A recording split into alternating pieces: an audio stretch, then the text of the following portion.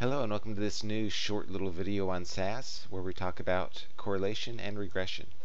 At times we may be faced with examining the relationship between two quantitative or numeric variables. The relationship between them, not the variables themselves, but their relationship. Correlation can be used to determine if such a relationship exists, and linear regression can be used to study the nature of that relationship. We're going to use SAS to do just that. So let's go ahead and begin by importing the usual stat grades dataset. Nothing special. File name, data step. Don't need to change the data at all. Of course, we should probably determine if we import it correctly. And do a proc print.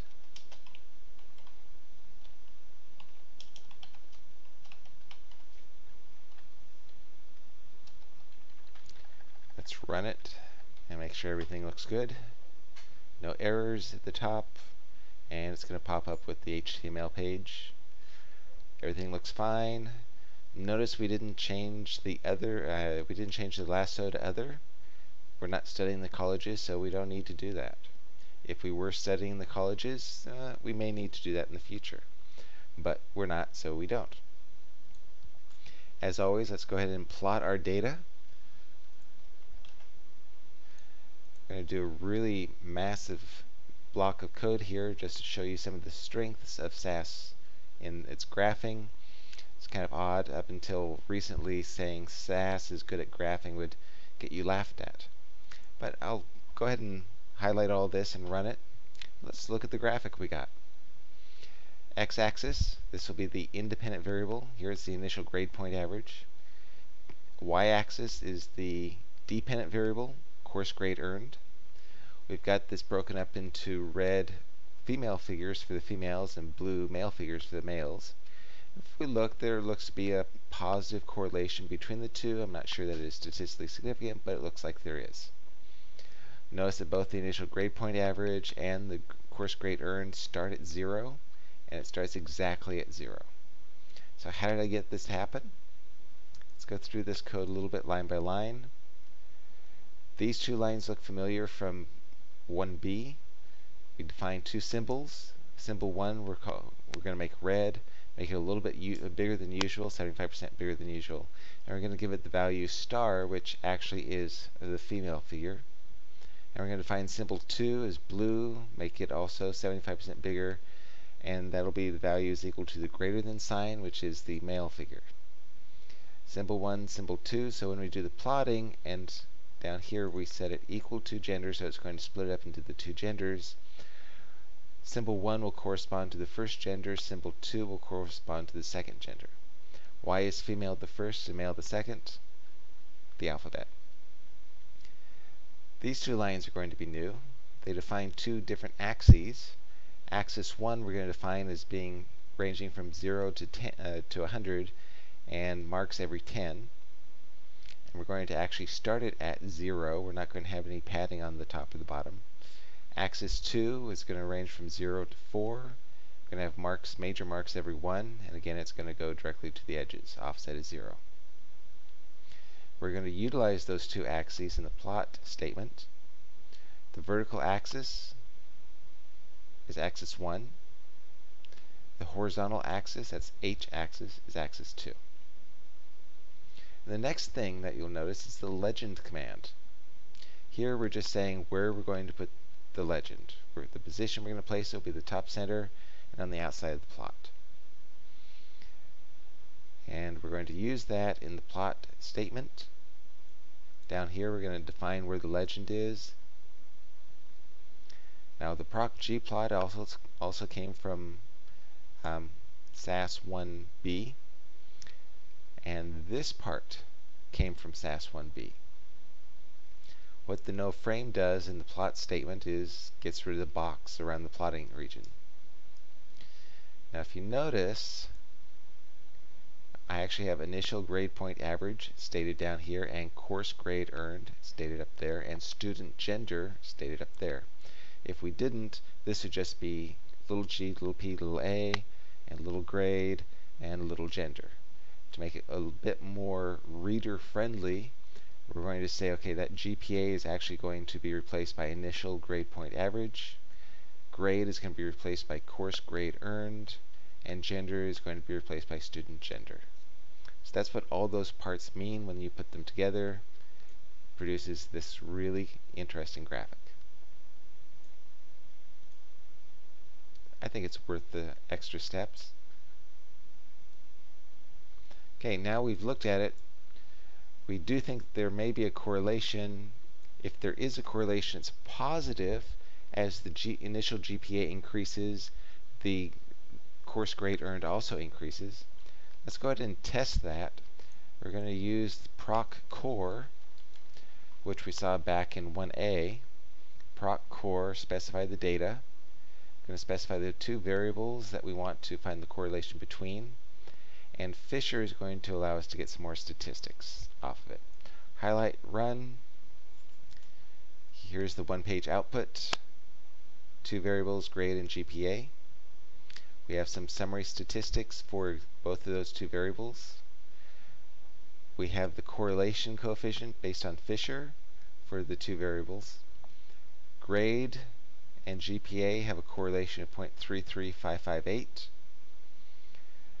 The p-value for the test, that correlation is actually 0, is 0.0006. Since that is less than alpha, we reject the null hypothesis, conclude that there is a relationship between these two variables. We have a 95% confidence interval from 0.147 to 0.498. We're 95% confident that the true relationship between those two is between those two values. Again, since the p-value for the test of h0 rho equals 0 is less than alpha, we know that it is not 0. Back in 1A, we talked about the correlation and looked only at the value of the correlation.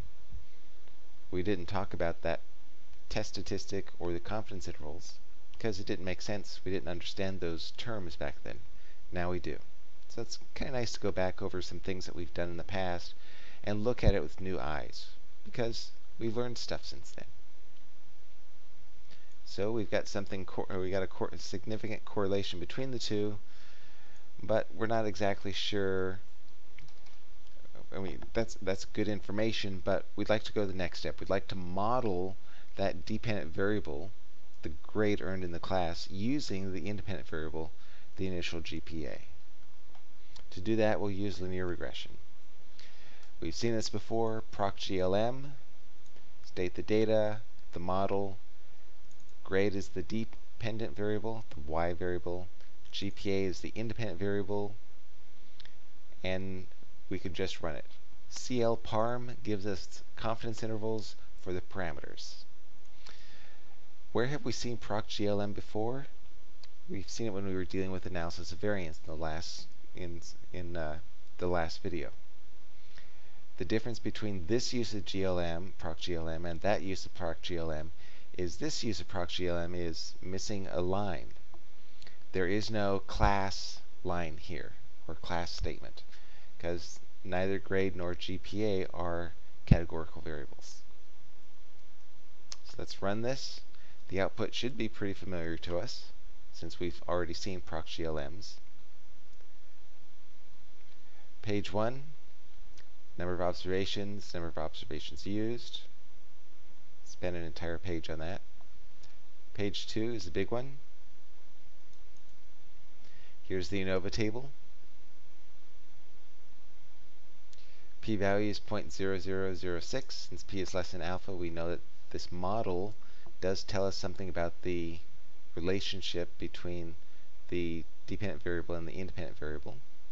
If this p-value were greater than alpha, we'd say that this model was not useful. Next table gives us the R-squared, the coefficient of variation, and a couple other things that are useful for a different stat course. We've got the two types of sums of squares. If we had more than one independent variable, this might be useful. We don't. Notice that these two tables will give us exactly the same information as the first row of the top table. Only because we have one independent variable one dependent variable. This table is the new table. This gives us parameter estimates. The estimates are here. This is B0. It's the estimate for beta naught. And this is B1, the estimate for beta 1. There's the test statistics, the p-values. Both are less than alpha, therefore neither of these are 0. And we got confidence interval.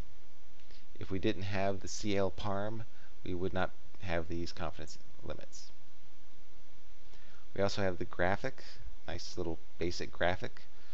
The line is going to be the line of best fit. The equation for this line of best fit is 46.415 plus 8.4202 times x is equal to y. B naught plus B1x equals y. The shaded area is the confidence interval or the confidence band for the line of best fit. Stat 4043 discusses that. And the dashed line gives us prediction limits, which are also discussed in Stat 4043.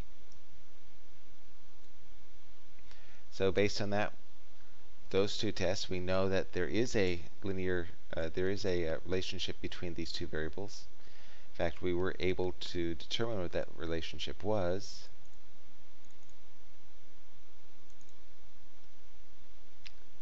These two numbers give us the line of best fit, which means for every one increase in GPA, the expected value of the grade in the class goes up by 8.42 points, on average.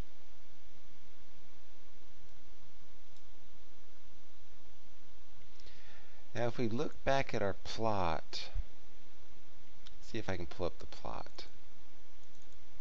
If we look back at this, there seems to be some difference between females and males in terms of course grade earned. It seems as though females did better than males. So let's add gender as one of our independent variables.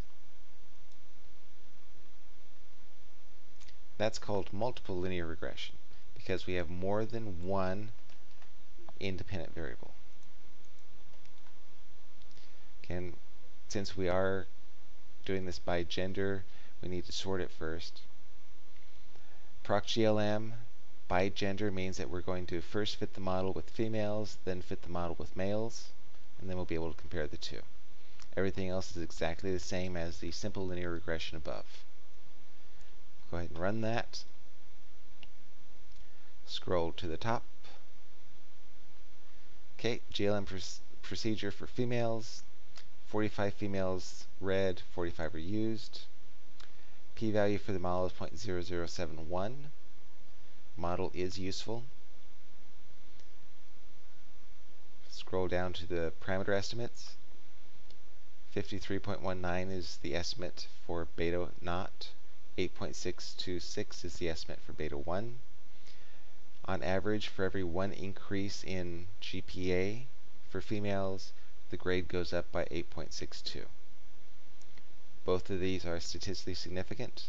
That is, that they are different from 0. For the GPA, that test actually has some meaning.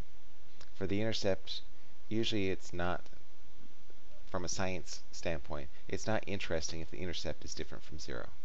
But almost always it's interesting if the slope or the effect is different from 0. So that was it for females. Let's scroll down and see what happens with males. 55, 55. P-value is 0.0763, which means this model doesn't really do much for the males. We do still have the our estimate of beta naught and beta 1. On average for this sample, as you increase the GPA by 1, the grade goes up by 4.67. But if we look at the p-value, that p-value for the effect is greater than alpha, which means that it is not significantly different from 0, meaning that we cannot conclude GPA has an effect on grade for males. Scrolling up, we do see that it has an effect on grade for females. It just does not have an effect on grade for males. In fact, we're 95% confident that the effect is somewhere between a -1/2 and a positive 9.9.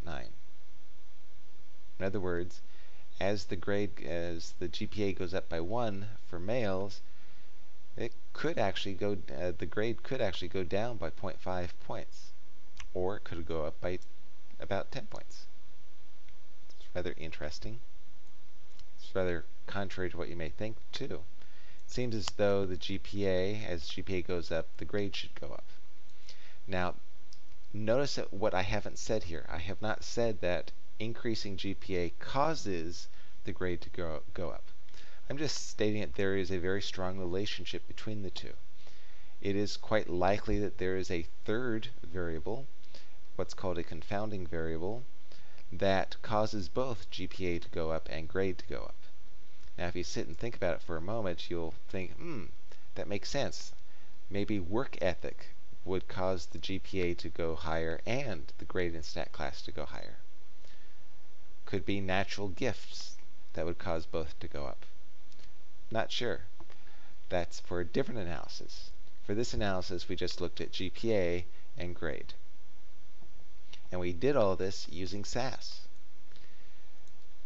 Notice the important processes. Proc core gives us the correlations. Proc GLM allows us to do the regression. I really hope this was helpful for you. Enjoy yourself. Bye.